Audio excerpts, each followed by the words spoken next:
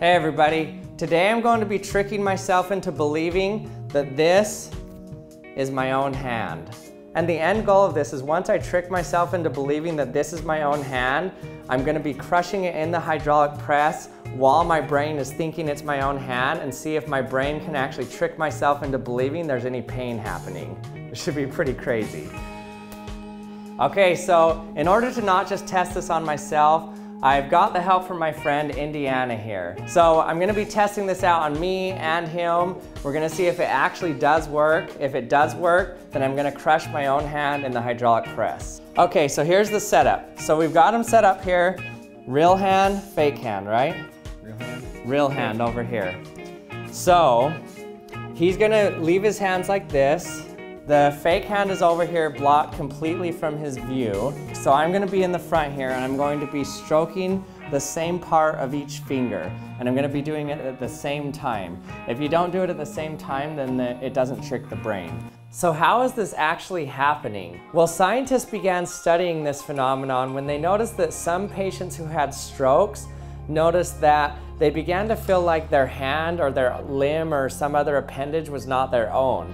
And in fact, sometimes they even claimed ownership of somebody else's appendage. And so they would say they think that their hand isn't their own, or they would think somebody else's hand is their own hand. And this wasn't just a passive belief, but they literally thought they didn't own their own hand, it wasn't part of their body, or someone else's hand was part of their body. And so scientists began to understand that they could dramatically alter the sense of ownership of your own body somehow. For the patients with the stroke, it was due to a damaged part of their brain.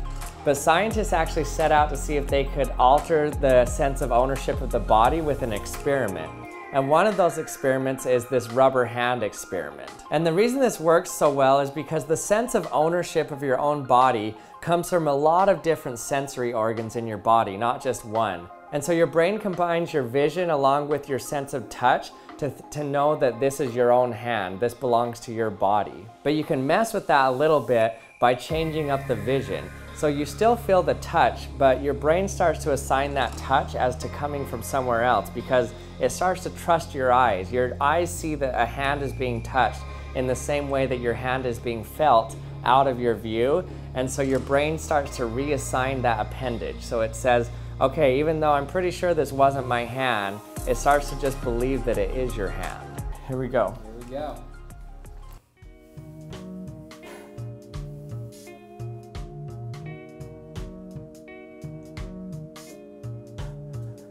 This is already so weird.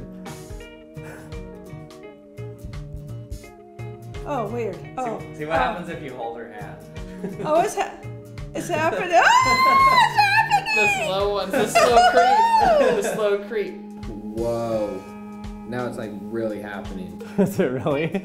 Oh my gosh. Yeah, and my brain keeps thinking, why does my hand look so weird? Once you're feeling it, then see if you feel pain.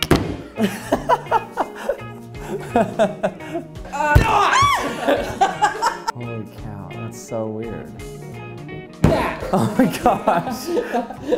Oh my gosh, that's so cool. So how do you feel like you've lost your hand? Yeah, my hand's not even here. Like, this is an illusion. So that's called dismembership. So your brain actually, once it starts to pick up that it thinks that the rubber hand is your own hand, then it actually dismembers, it starts to dismember your other hand. And scientists have actually studied this. They've actually looked into what happens when you start to dismember your own hand. You actually start to lose the ability to respond quickly in it. And so the way they tested this is, so they had the setup, and once it starts to change into the hand, thinking that the hand is your own part of your own body, then they would send electrical impulses from the brain down the hand and see how long it took to respond in your real hand, and it actually delayed the response time. So that meant that when you're thinking this is your own hand, you get delayed response in your real hand. The brain actually stops you from thinking that your real hand is your real hand, and it can't even respond quickly. That was weird. that was like an out-of-body experience. I don't know why. It just was this. It was really weird stroking your finger yeah, too. Okay, we're gonna start out first. Let's get the illusion going. start the strokes. That illusion working, caress of the hand. It's so weird, especially with it so far away from my other hand with the setup, it still feels like it.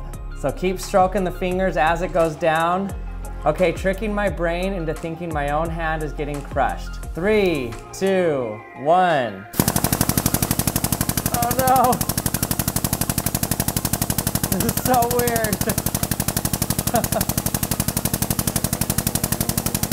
Whoa! Oh my gosh. Holy cow.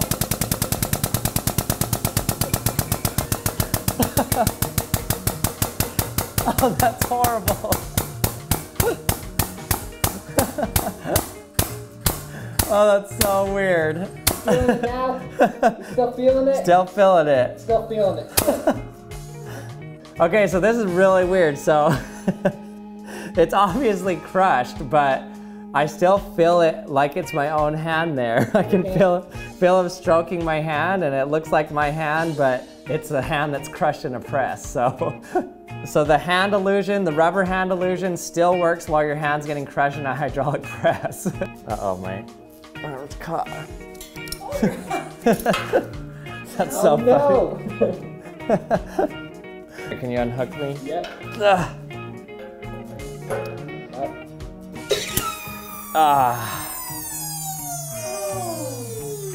Not that bad. No, not Oh, well, okay. That's kind of bad. You know, a couple stitches here and there, that'd be great.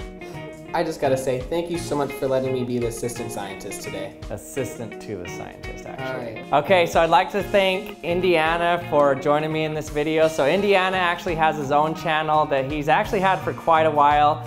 I want to see him get to 1,000 subscribers. Head over to his channel. He filmed some behind the scenes footage for this whole video. Pretty good behind the scenes footage here. So head out, what's your channel name? Indibo, I-N-D-I-B-E-A-U, one word. We do anything from traveling around the world to puppet shows. I'll put a link in my description. Go check out his channel, subscribe if you want, get him to 1,000 subscribers at least. So thanks for watching another episode of The Action Lab. I hope you enjoyed it. If you did, remember to hit the subscribe button, hit the bell to be notified when my latest video's out. And if you haven't gone to theactionlab.com, head over there, check out my subscription box. Thanks for watching, and I'll see you next time.